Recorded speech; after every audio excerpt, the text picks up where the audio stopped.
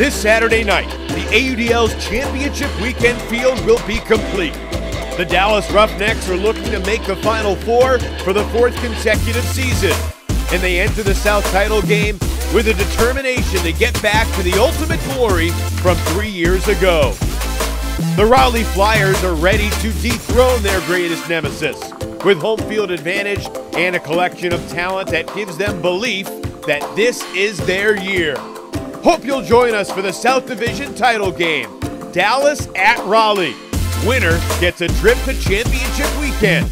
Opening poll set for 7 p.m. on Saturday night, and you can see it exclusively live on Stadium.